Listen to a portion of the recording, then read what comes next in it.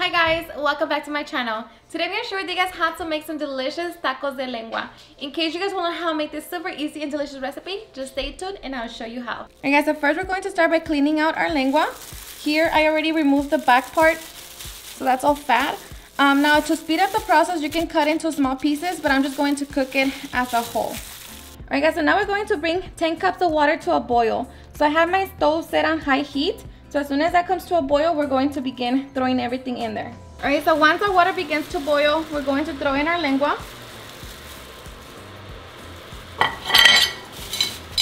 We're going to add 1 tablespoon of vinegar. And to that I'm going to add about 5 bay leaves, just crush them. A head of garlic. A purple onion. 1 chile pasilla, 2 roma tomatoes, 1 guajillo or New Mexico chili pod, 1 chile puya,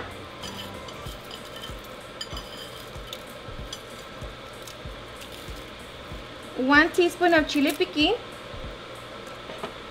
And so for our spices, we're going to add a half a teaspoon of cumin, 1 teaspoon of marjoram, 1 teaspoon of thyme, 1 teaspoon of oregano, 2 teaspoons of whole pepper, and 1 tablespoon of salt.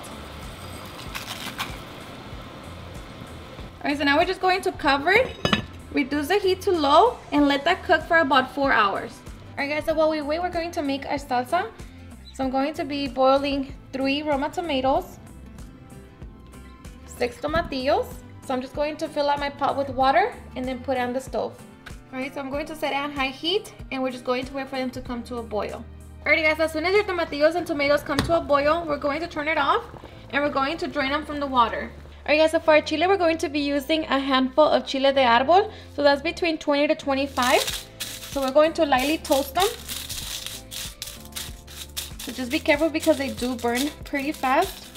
And you don't want them to burn, otherwise your salsa is going to be a little bitter. Alright, so after a few seconds later, we're going to transfer our chile de árbol into our blender cup. And we're just going to wait for our tomatillos and tomatoes to cool down. Alright, so in our blender we're going to add 1 garlic clove, salt, and about 1/4 cup of water. And we're just going to blend our chiles until they're completely smooth. Alright, so once we have blended our chiles, we're going to add our tomatoes and tomatillos. And just blend it all together until everything is nice and smooth. Alright, so once everything is nice and blended, we have our salsa ready. So we're just going to transfer it into a bowl. Okay, we'll transfer it. And of course, try it for salt and see if it needs any. And if it does, just go ahead and add it. Alright guys, so after 4 hours, our tongue should be done. So now just make sure that it's done. So poke it with a fork.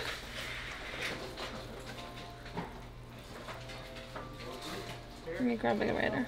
Just poke it with the fork, and as you can see, the fork goes in super easy. So now it's done. So we're going to remove it from the broth so we can begin and chop it. Alright guys, so as soon as you remove your tongue out of the broth, we're going to remove the membrane.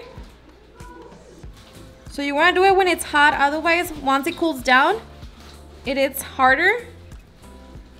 So just use a fork.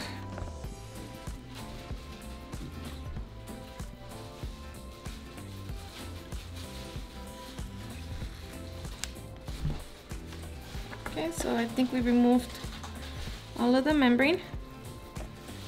You have your lengüita. Alright, so now that we have peeled the membrane out of our tongue, now we can chop it. Okay, so now we're just going to cut into small little cubes. And like I said, your meat should be super tender.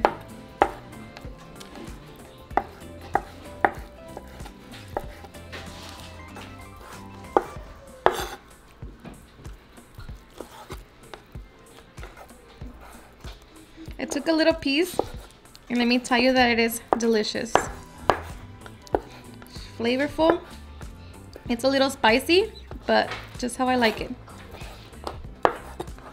Alright guys, so once we have our lengua all chopped up, now you can fry it, or if you're not planning on eating it right away, get one of the strainers and put it on top of the broth, so like that the meat remains warm.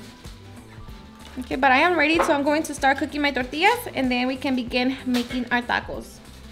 Alright guys, I'm just warming up my tortillas with a little bit of oil. And then this is what I mean by keeping your lengua warm. Alright guys, so once we have our tortillas, now we're ready for the fun part. So stuff your tortilla with the lengua.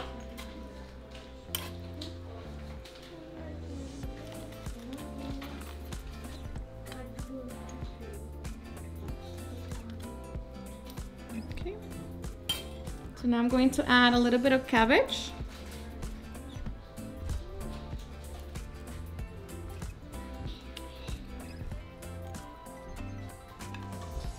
Some cilantro and onion.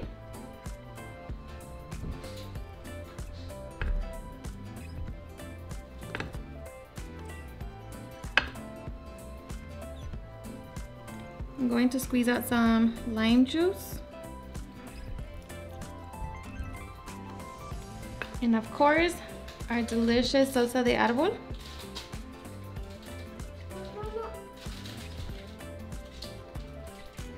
And we're ready to enjoy our delicious tacos de lengua. Alrighty guys, and now for the best part, the tasters. And like I said, you guys, if you want to fry your lengua, then you can, go ahead and do that.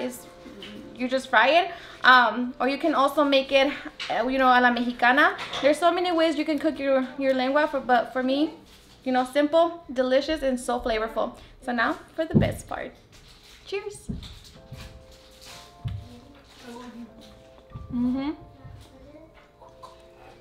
So flavorful, so delicious, super tender.